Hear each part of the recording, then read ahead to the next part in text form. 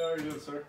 My name is Dr. Johnson, and I've heard you've been experiencing some new symptoms that you haven't been used to. Yeah, I think so. Who did you come with today? Eugene? Right there. Who's Eugene?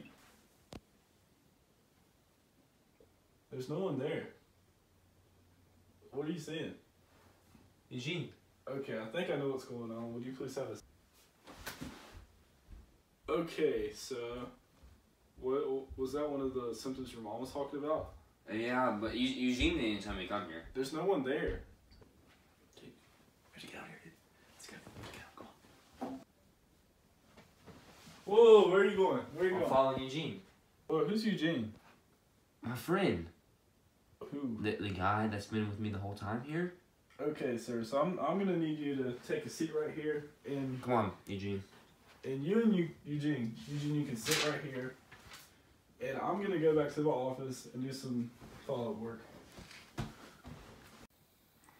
Okay, so gestalt therapy to get rid of Eugene, behavior therapy to stop the handshaking behavior, and then biological perspective to prescribe antipsychotic, which decreases dopamine to ultimately relieve the symptoms of schizophrenia, which is what he has.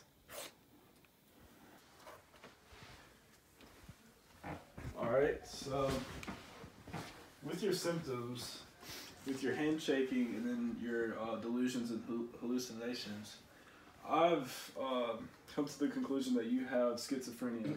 Eugene, you hearing this? And I'm sorry, Eugene, but I'm going to prescribe Drake to a therapist, which will help him get rid of you, ultimately, and then stop the handshaking behavior.